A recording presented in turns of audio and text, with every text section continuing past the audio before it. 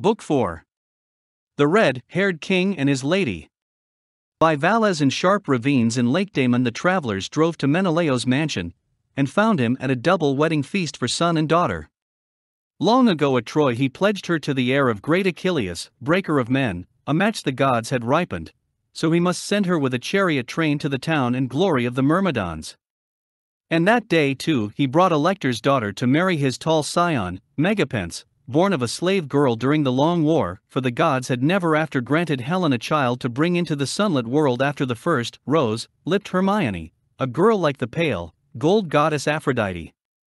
Down the great hall in happiness they feasted, neighbors of Menelaos, and his kin, for whom a holy minstrel harped and sang, and 2 live tumblers moved out on the song with spins and handsprings through the company.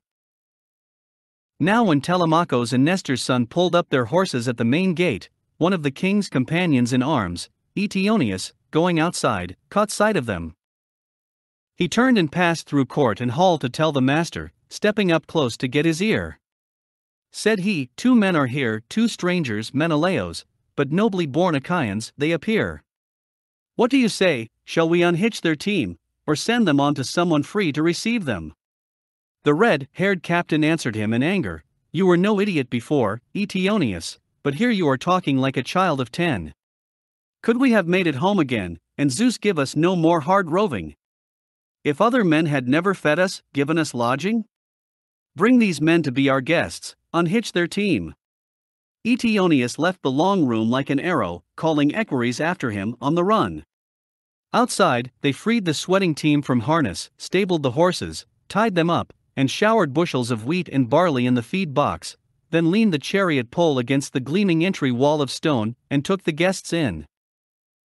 What a brilliant place that mansion of the great prince seemed to them! A glitter everywhere, as though with fiery points of sunlight, lusters of the moon. The young men gazed in joy before they entered into a room of polished tubs to bathe. Maidservants gave them baths, anointed them, held out fresh tunics, cloaked them warm, and soon they took tall thrones beside the son of Atreus. Here a maid tipped out water for their hands from a golden pitcher into a silver bowl, and set a polished table near at hand. The larder mistress with her tray of loaves and savories came, dispensing all her best, and then a carver heaped their platters high with various meats, and put down cups of gold. Now said the red-haired captain, Menelaos, gesturing, Welcome and fall to, in time, when you have supped, we hope to hear your names, forbears and families. In your case, it seems, no anonymities, but lordly men. Lads like yourselves are not base-born. At this, he lifted in his own hands the king's portion, a chine of beef, and set it down before them. Seeing already then, they took their dinner, but when they had feasted well, Telemachus could not keep still, but whispered, his head bent close, so the others might not hear. My dear friend, can you believe your eyes? The murmuring hall, how luminous it is with bronze, gold, amber, silver, and ivory. This is the way the court of Zeus must be, inside, upon Olympos. What a wonder! But splendid Menelaos had overheard him, and spoke out on the instant to them both, Young friends, no mortal man can vie with Zeus. His home and all his treasures are forever. But as for men, it may well be that few have more than I. How painfully I wandered before I brought it home. 7 years at sea, Cypros, Phoenicia, Egypt, and still farther among the sun-burnt races. I saw the men of Sidon and Arabia and Libya too, where lambs are horned at birth. In every year they have 3 lambing seasons, so no man, chief or shepherd, ever goes hungry for want of mutton, cheese, or milk. All year at milking time there are fresh ewes. But while I made my fortune on those travels, a stranger killed my brother, in cold blood, tricked blind, caught in the web of his deadly queen. What pleasure can I take, then, being lord over these costly things? You must have heard your fathers tell my story. Whoever your fathers are, you must know of my life, the anguish I once had, and the great house full of my treasure, left in desolation. How gladly I should live 1/3 as rich to have my friends back safe at home. My friends who died on Troy's wide seaboard, far from the grazing lands of Argos. But as things are, nothing but grief is left me for those companions.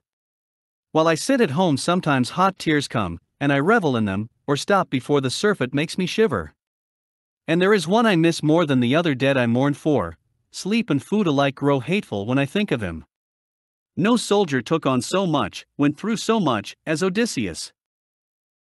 That seems to have been his destiny, and this mine, to feel each day the emptiness of his absence, ignorant, even, whether he lived or died. How his old father and his quiet wife, Penelope, must miss him still. And Telemachus, whom he left as a new-born child. Now hearing these things said, the boy's heart rose in a long pang for his father, and he wept, holding his purple mantle with both hands before his eyes. Menelaus knew him now, and so fell silent with uncertainty whether to let him speak and name his father in his own time, or to inquire and prompt him. And while he pondered, Helen came out of her scented chamber, a moving grace like Artemis, straight as a shaft of gold. Beside her came Adraste, to place her armchair, Alcippe, with a rug of downy wool, and Philo, bringing a silver basket, once given by Alcandra, the wife of Polybos, in the treasure city, Thebes of distant Egypt. He gave 2 silver bathtubs to Menelaus and a pair of tripods, with 10 pure gold bars, and she then made these beautiful gifts to Helen, a golden distaff, and the silver basket, rimmed in hammered gold, with wheels to run on. So Philo rolled it in to stand beside her, heaped with fine spun stuff, and cradled on it the distaff swathed in dusky violet wool. Reclining in her light chair with its footrest, Helen gazed at her husband and demanded, "Menelaus, my lord, have we yet heard our new guests introduce themselves? Shall I dissemble what I feel? No, I must say it. Never, anywhere, have I seen so great a likeness in man or woman, but it is truly strange. This boy must be the son of Odysseus, Telemachus, the child he left at home that year the Achaean host made war on Troy, daring all for the wanton that I was." And the red-haired captain Menelaus answered, "My dear, I see the likeness as well as you do. Odysseus' hands and feet were like this boy's, his head and hair, and the glinting of his eyes. Not only that, but when I spoke, just now, of Odysseus' years of toil on my behalf and all he had to endure, the boy broke down and wept into his cloak."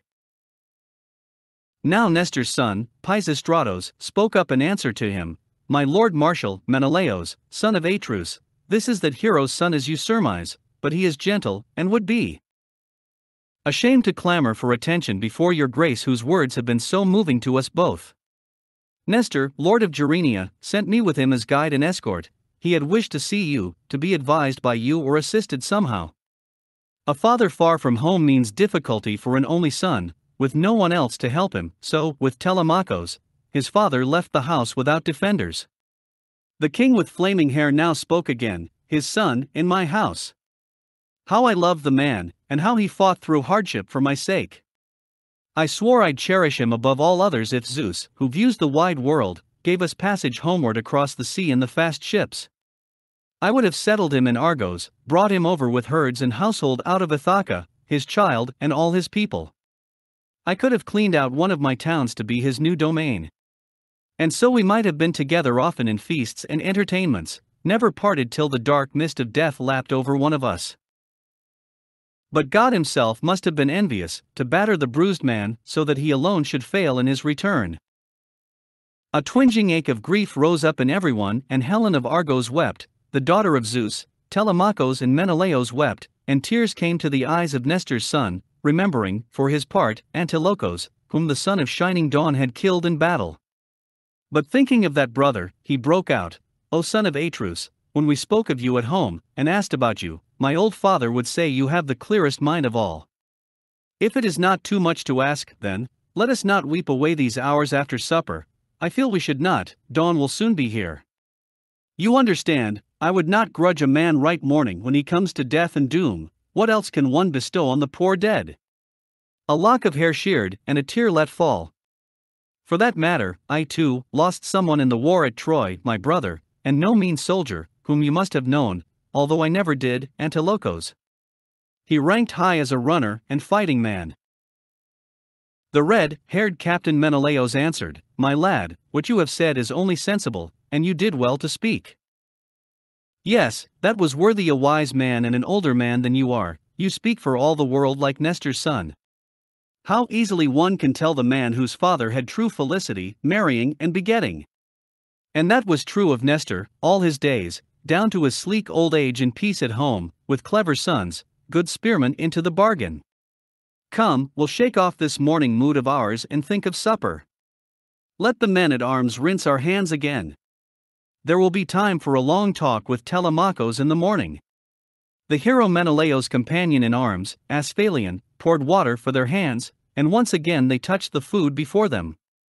But now it entered Helen's mind to drop into the wine that they were drinking in anodyne, mild magic of forgetfulness. Whoever drank this mixture in the wine bowl would be incapable of tears that day, though he should lose mother and father both, or see, with his own eyes, a son or brother mauled by weapons of bronze at his own gate. The opiate of Zeus's daughter bore this canny power. It had been supplied her by Polydamna, mistress of Lord Thon, in Egypt, where the rich plantations grow herbs of all kinds, maleficent and healthful, and no one else knows medicine as they do, Egyptian heirs of Pan, the healing god. She drugged the wine then, had it served, and said, taking again her part in the conversation, O Menelaus, Atreus' royal son, and you that are great heroes' sons, you know how Zeus gives all of us in turn good luck and bad luck, being all-powerful. So take refreshment, take your ease in hall, and cheer the time with stories. I'll begin. Not that I think of naming, far less telling, every feat of that rugged man, Odysseus, but here is something that he dared to do at Troy, where you Achaeans endured the war. He had, first, given himself an outrageous beating and thrown some rags on, like a household slave, then slipped into that city of wide lanes among his enemies. So changed, he looked as never before upon the Achaean beachhead, but like a beggar, merged in the townspeople, and no one there remarked him. But I knew him, even as he was, I knew him, and questioned him. How shrewdly he put me off! But in the end I bathed him, and anointed him, put a fresh cloak around him, and swore an oath not to give him away as Odysseus to the Trojans, till he got back to camp where the long ships lay. He spoke up then, and told me all about the Achaeans, and their plans, then soared many Trojans through the body on his way out with what he learned of theirs. The Trojan women raised a cry, but my heart sang, for I had come round, long before, to dreams of sailing home, and I repented the mad day Aphrodite drew me away from my dear fatherland, forsaking all, child, bridal bed, and husband, a man without defect in form or mind. Replied the red-haired captain, Menelaus, an excellent tale, my dear, and most becoming. In my life I have met, in many countries, foresight and wit in many first-rate men, but never have I seen one like Odysseus for steadiness and a stout heart. Here, for instance, is what he did, had the cold nerve to do, inside the hollow horse, where we were waiting, picked men all of us, for the Trojan slaughter, when all of a sudden, you came by, I dare say drawn by some superhuman power that planned an exploit for the Trojans, and Deiphobos, that handsome man, came with you. 3 times you walked around it, patting it everywhere, and called by name the flower of our fighters, making your voice sound like their wives, calling. Diomedes and I crouched in the center along with Odysseus. We could hear you plainly, and listening, we too were swept by waves of longing, to reply or go. Odysseus fought us down, despite our craving, and all the Achaeans kept their lips shut tight, all but Anticlos. Desire moved his throat to hail you, but Odysseus' great hands clamped over his jaws and held. So he saved us all, till Pallas Athena led you away at last. Then clear-headed Telemachus addressed him, my lord marshal, Menelaus, son of Atreus, all the more pity, since these valors could not defend him from annihilation, not if his heart were iron in his breast. But will you not dismiss us for the night now? Sweet sleep will be a pleasure, drifting over us. He said no more, but Helen called the maids and sent them to make beds, with purple rugs piled up, and sheets outspread, and fleecy coverlets, in the porch inside the gate. The girls went out with torches in their hands, and presently a squire led the guests, Telemachus and Nestor's radiant son, under the entrance colonnade, to bed. Then deep in the great mansion in his chamber Menelaus went to rest, and Helen, queenly in her long gown, lay beside him. When the young dawn with finger-tips of rose made heaven bright, the deep, lunged man of battle stood up, pulled on his tunic and his mantle, slung on a sword belt, and a new-edged sword, tied his smooth feet into fine rawhide sandals, and left his room, a god's brilliance upon him. He sat down by Telemachus, asking gently, Telemachus, why did you come, sir, riding the sea's broad back to reach old Lake Damon? A public errand or private? Why, precisely. Telemachus replied, My lord Marshal Menelaus, son of Atreus, I came to hear what news you had of father. My house, my good estates are being ruined. Each day my mother's bullying suitors come to slaughter flocks of mine, and my black cattle, enemies crowd our home. And this is why I come to you for news of him who owned it. Tell me of his death, sir, if perhaps you witnessed it, or have heard some wanderer tell the tale. The man was born for trouble. Spare me no part for kindness' sake, be harsh, but put the scene before me as you saw it. If ever Odysseus my noble father served you by promise kept or work accomplished in the land of Troy, where you Achaeans suffered, recall those things for me the way they were. Stirred now to anger, Menelaus said, Intolerable, that soft men, as those are, should think to lie in that great captain's bed. Fawns in a lion's lair. As if a doe put down her litter of sucklings there, while she quested a glen or cropped some grassy hollow. Ha! Then the Lord returns to his own bed and deals out wretched doom on both alike. So will Odysseus deal out doom on these. O Father Zeus, Athena, and Apollo! I pray he comes as once he was in Lesbos, when he stood up to wrestle Philomelides, champion and island king, and smashed him down. How the Achaeans cheered! If only that Odysseus met the suitors, they'd have their consummation, a cold bed. Now for your questions, let me come to the point. I would not misreport it for you. Let me tell you what the Ancient of the Sea, who is infallible, said to me, every word. During my first try at a passage homeward the gods detained me, tied me down to Egypt, for I had been too scant in hecatombs, and gods will have the rules each time remembered. There is an island washed by the open sea lying off Nile mouth, seamen call it Pharos, distant a day's sail in a clean hull with a brisk land breeze behind. It has a harbor, a sheltered bay, where shipmasters take on dark water for the outward voyage. Here the gods held me 20 days becalmed. No winds came up, seaward escorting winds for ships that ride the sea's broad back, and so my stores and men were used up. We were failing had not one goddess intervened in pity, Eidothea, daughter of Proteus, the Ancient of the Sea. How I distressed her! I had been walking out alone that day, my sailors, thin-bellied from the long fast, were off with fish hooks, angling on the shore, then she appeared to me, and her voice sang, What fool is here, what drooping dunce of dreams? Or can it be, friend, that you love to suffer? How can you linger on this island, aimless and shiftless, while your people waste away? To this I quickly answered, Let me tell you, goddess, whatever goddess you may be, these doldrums are no will of mine. I take it the gods who own broad heaven are offended. Why don't you tell me, since the gods know everything, who has me pinned down here? How am I going to make my voyage home? Now she replied in her immortal beauty, I'll put it for you clearly as may be, friend. The Ancient of the Salt Sea haunts this place, immortal Proteus of Egypt, all the deeps are known to him, he serves under Poseidon and is, they say, my father. If you could take him by surprise and hold him, he'd give you course and distance for your sailing homeward across the cold fish, breeding sea. And should you wish it, noble friend, he'd tell you all that occurred at home, both good and evil, while you were gone so long and hard a journey. To this I said, But you must tell me how I can trap this venerable sea god. He will elude me if he takes alarm, no man, God knows, can quell a god with ease.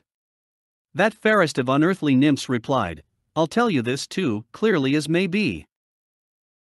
When the sun hangs at high noon in heaven, the Ancient glides ashore under the west wind, hidden by shivering glooms on the clear water, and rests in caverns hollowed by the sea. There flippered seals, brine children, shining come from silvery foam and crowds, to lie around him, exhaling rankness from the deep sea floor. Tomorrow dawn I'll take you to those caves and bed you down there. Choose 3 officers for company, brave men they had better be, the old one has strange powers, I must tell you. He goes amid the seals to check their number, and when he sees them all, and counts them all, he lies down like a shepherd with his flock. Here is your opportunity. At this point gather yourselves, with all your heart and strength, and tackle him before he bursts away. He'll make you fight, for he can take the forms of all the beasts, and water, and blinding fire, but you must hold on, even so, and crush him until he breaks the silence. When he does, he will be in that shape you saw asleep. Relax your grip, then, set the ancient free, and put your questions, hero. Who is the god so hostile to you, and how will you go home on the fish, cold sea? At this she dove under a swell and left me. Back to the ships in the sandy cove I went, my heart within me like a high surf running, but there I joined my men once more at supper, as the sacred night came on, and slept at last beside the lapping water. When dawn spread out her finger tips of rose I started, by the sea's wide level ways, praying the gods for help, and took along 3 lads I counted on in any fight. Meanwhile the Nereid swam from the lap of ocean laden with 4 sealskins, new flayed for the hoax she thought of playing on her father. In the sand she scooped out hollows for our bodies and sat down, waiting. We came close to touch her, and, betting us, she threw the sealskins over us, a strong disguise, oh, yes, terribly strong as I recall the stench of those damned seals. Would any man lie snug with a sea monster? But here the nymph, again, came to our rescue, dabbing ambrosia under each man's nose, a perfume drowning out the bestial odor. So there we lay with beating hearts all morning while seals came shoreward out of ripples, jostling to take their places, flopping on the sand. At noon the ancient issued from the sea and held inspection, counting off the sea beasts. We were the first he numbered, he went by, detecting nothing. When at last he slept we gave a battle cry and plunged for him, locking our hands behind him. But the old one's tricks were not knocked out of him, far from it. First he took on a whiskered lion's shape, a serpent then, a leopard, a great boar, then sousing water, then a tall green tree. Still we hung on, by hook or crook, through everything, until the ancient saw defeat, and grimly opened his lips to ask me, son of Atreus, who counseled you to this? A god, what god? Set a trap for me, overpower me, why? He bit it off, then, and I answered, old one, you know the reason, why feign not to know? High and dry so long upon this island I'm at my wit's end, and my heart is sore. You gods know everything, now you can tell me, which of the immortals chained me here? And how will I get home on the fish, cold sea? He made reply at once, you should have paid honor to Zeus and the other gods, performing a proper sacrifice before embarking, that was your short way home on the wine-dark sea. You may not see your friends, your own fine house, or enter your own land again, unless you first remount the Nile and flood, and pay your hecatomb to the gods of heaven. Then, and then only, the gods will grant the passage you desire. Ah, how my heart sank, hearing this, hearing him send me back on the cloudy sea in my own track, the long hard way of Egypt. Nevertheless, I answered him and said, Ancient, I shall do all as you command. But tell me now the others, had they a safe return, all those Achaeans who stayed behind when Nestor and I left Troy? Or were there any lost at sea, what bitterness? Any who died in camp, after the war? To this he said, for you to know these things goes beyond all necessity, Menelaos. Why must you ask? You should not know my mind, and you will grieve to learn it, I can tell you. Many there were who died, many remain, but 2 high officers alone were lost, on the passage home, I mean, you saw the war. One is alive, a castaway at sea, the other, Aias, perished with all hands, though first Poseidon landed him on Gyrae promontory, and saved him from the ocean. Despite Athena's hate, he had lived on, but the great sinner in his insolence yelled that the gods will, and the sea were beaten, and this loud brag came to Poseidon's ears. He swung the trident in his massive hands, and in one shock from top to bottom split that promontory, toppling into the sea the fragment where the great fool sat. So the vast ocean had its will with Aias, drunk in the end on salt spume as he drowned. Meanwhile your brother left that doom astern in his decked ships, the lady Hera saved him, but as he came round Malea a fresh squall caught him, bearing him away over the cold sea, groaning in disgust, to the land's end of Argos, where Thyestes lived in the days of old, and then his son, Aegisthus. Now, again, return seemed easy, the high gods wound the wind into the east, and back he sailed, this time to his own coast. He went ashore and kissed the earth in joy, hot tears blinding his eyes at sight of home. But there were eyes that watched him from a height, a lookout, paid 2 bars of gold to keep vigil the year round for Aegisthus' sake, that he should be forewarned, and Agamemnon's furious valor sleep unroused.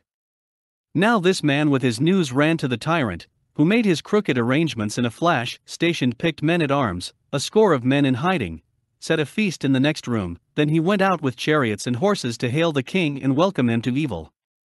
He led him into banquet, all serene, and killed him, like an ox felled at the trough, and not a man of either company survived that ambush in Aegisthus' house. Before the end my heart was broken down. I slumped on the trampled sand and cried aloud, caring no more for life or the light of day, and rolled there weeping, till my tears were spent. Then the unerring ancient said at last, "No more, no more, how long must you persist? Nothing is gained by grieving so. How soon can you return to Argos? You may take him alive there still, or else meanwhile Orestes will have dispatched him. You'll attend the feast." At this my heart revived, and I recovered the self-command to question him once more. Of two companions now I know. The third? Tell me his name, the one marooned at sea, living, you say, or dead? Even in pain I wish to hear. And this is all he answered, Laertes' son, whose home is Ithaca. I saw him weeping on an island. The nymph Calypso has him in her hall. No means of faring home are left him now, no ship with oars, and no ship's company to pull him on the broad back of the sea. As to your own destiny, Prince Menelaos, you shall not die in the bluegrass land of Argos, rather the gods intend you for Elysian with golden Rhadamanthos at the world's end, where all existence is a dream of ease. Snowfall is never known there, neither long frost of winter, nor torrential rain, but only mild and lulling airs from ocean bearing refreshment for the souls of men, the west wind always blowing. For the gods hold you, as Helen's lord, a son of Zeus.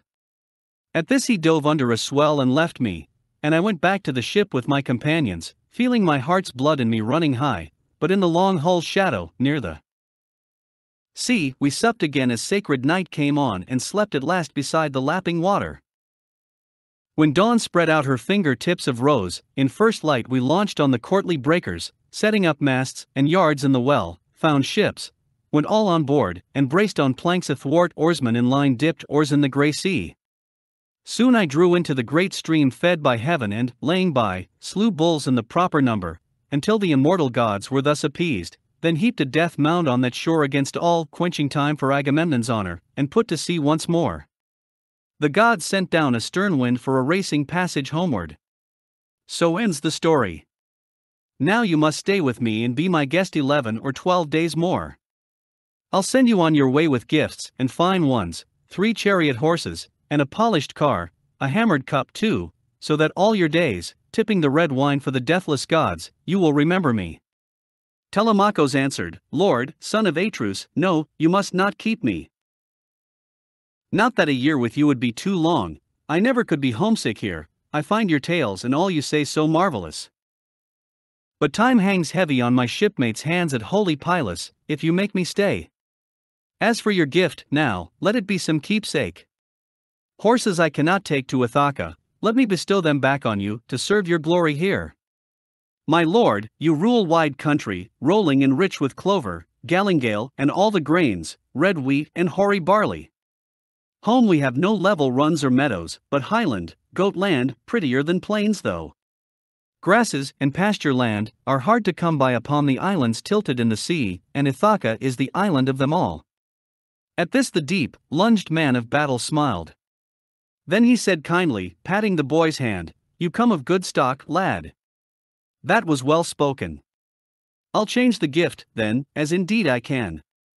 Let me see what is costliest and most beautiful of all the precious things my house contains, a wine bowl, mixing bowl, all wrought of silver, but rimmed with hammered gold. Let this be yours. It is Hephaestos' work, given me by Phidemos, captain and king of Sidon. He received me during my travels. Let it be yours, I say. This was their discourse on that morning. Meanwhile guests were arriving at the great lord's house, bringing their sheep and wine, the ease of men, with loaves their comely kerchiefed women sent, to make a feast in hall. At that same hour, before the distant manor of Odysseus, the suitors were competing at the discus throw and javelin, on a measured field they used, arrogant lords at play. The 2 best men, Antinous and Eurymachus, presided. Now Phronio's son, Noman, came to see them with a question for Antinous. He said, "Do any of us know, or not, Antinous, what day Telemachus will be home from Pylos? He took my ship, but now I need it back to make a cruise to Elis, where the plains are. I have a dozen mares at pasture there with mule colts yet unweaned. My notion is to bring one home and break him in for labor." His first words made them stare, for they knew well Telemachus could not have gone to Pylos, but inland with his flocks, or to the swineherd. Eupade's son, Antinous, quickly answered, "Tell the story straight."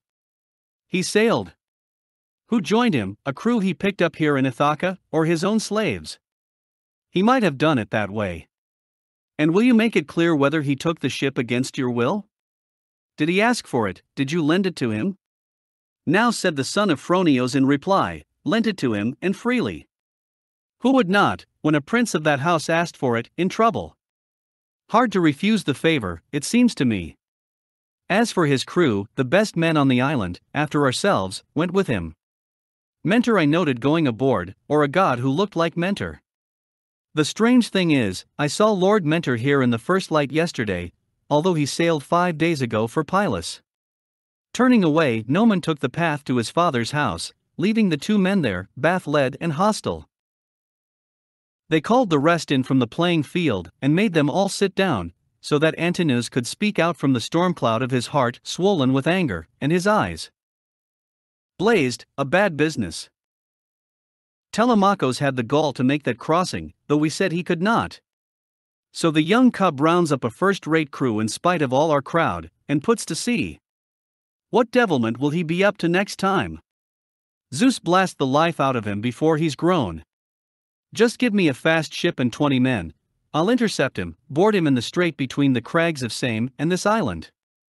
He'll F&D his sea adventure after his father's swamping work in the end." They all cried aye. And after him. And trailed back to the manor. Now not much time went by before Penelope learned what was afoot among the suitors. Medon the crier told her. He had been outside the wall, and heard them in the court conspiring. Into the house and up the stairs he ran to her with his news upon his tongue, but at the door Penelope met him, crying, "Why have they sent you up here now?" "To tell the maids of King Odysseus, leave your spinning, time to go down and slave to feed those men? I wish this were the last time they came feasting, courting me or consorting here. The last. Each day you crowd this house like wolves to eat away my brave son's patrimony. When you were boys, did your own fathers tell you nothing of what Odysseus was for them?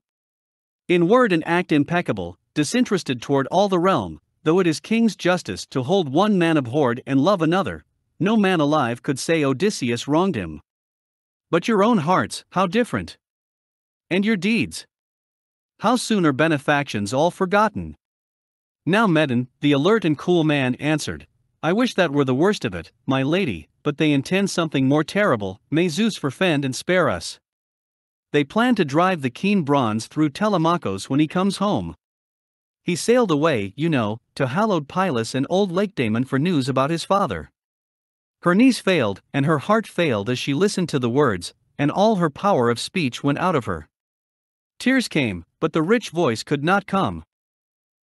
Only after a long while she made answer, "Why has my child left me? He had no need of those long ships on which men shake out sail to tug like horses, breasting miles of sea. Why did he go? Must he too be forgotten?" Then Medon, the perceptive man, replied, "A god moved him, who knows? Or his own heart sent him to learn, at Pylos, if his father roams the wide world still, or what befell him. He left her then, and went down through the house. And now the pain around her heart benumbed her, chairs were a step away, but far beyond her. She sank down on the door-sill of the chamber, wailing, and all her women young and old made a low murmur of lament around her, until at last she broke out through her tears, "Dearest companions, what has Zeus given me? Pain, more pain than any living woman. My lord, my lion heart, gone, long ago, the bravest man and best, of the Danaans, famous through Hellas, and the Argive Midlands, and now the squalls have blown my son, my dear one, an unknown boy, southward. No one told me. O brute creatures, not one soul would dare to wake me from my sleep. You knew the hour he took the black ship out to sea.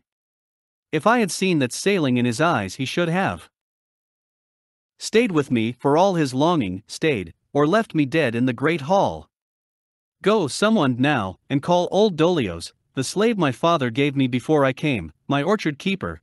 Tell him to make haste and put these things before Laertes. He may plan some kind of action. Let him come to cry shame on these ruffians who would murder Odysseus' son and heir, and end his line.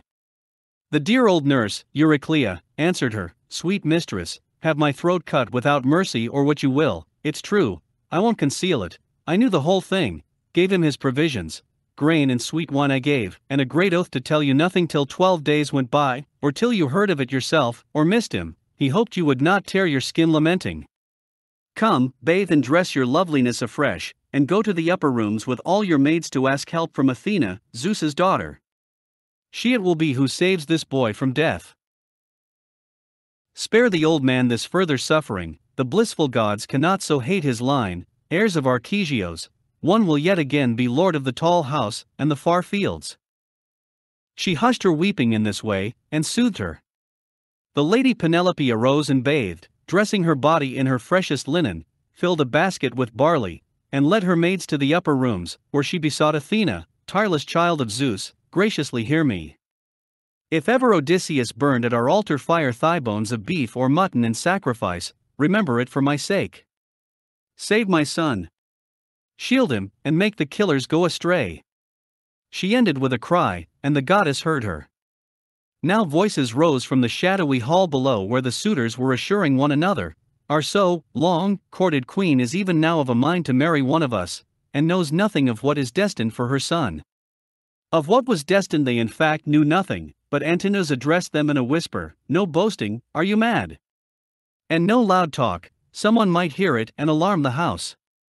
Come along now, be quiet, this way, come, we'll carry out the plan our hearts are set on. Picking out 20 of the strongest seamen, he led them to a ship at the sea's edge, and down they dragged her into deeper water, stepping a mast in her, with furled sails. An oar's trail from thongs looped over thole pins, ready all, then tried the white sail, hoisting, while men-at-arms carried their gear aboard. They moored the ship some way offshore, and left her to take their evening meal there, waiting for night to come. Penelope at that hour in her high chamber lay silent, tasting neither food nor drink, and thought of nothing but her princely son. Could he escape, or would they find and kill him? Her mind turning at bay, like a cornered lion in whom fear comes as hunters close the ring. But in her sick thoughts sweet sleep overtook her, and she dozed off, her body slack and still. Now it occurred to the grey-eyed goddess Athena to make a figure of dream in a woman's form, Iphthime, great Icario's other daughter, whom Eumelos of Pherai took as bride. The goddess sent this dream to Odysseus' house to quiet Penelope and end her grieving. So, passing by the strap, slit through the door, the image came gliding down the room to stand at her bedside and murmur to her, Sleepest thou, sorrowing Penelope? The gods whose life is ease no longer suffer thee to pine and weep, then, he returns unharmed, thy little one, no way hath he offended. Then pensive Penelope made this reply, slumbering sweetly in the gates of dream, Sister, hast thou come hither? Why? Aforetime never wouldst come, so far away thy dwelling. And am I bid be done with all my grieving? But see what anguish hath my heart and soul. My lord, my lion heart, gone, long ago, the bravest man and best of the Danaans, famous through Hellas and the Argive midlands, and now my son, my dear one, gone seafaring, a child, untrained in hardship or in counsel. Aye, 'tis for him I weep more than his father. Aye, how I tremble for him, lest some blow befall him at men's hands or on the sea. Cruel are they and many who plot against him to take his life before he can return. Now the dim phantom spoke to her once more, Lift up thy heart, and fear not overmuch.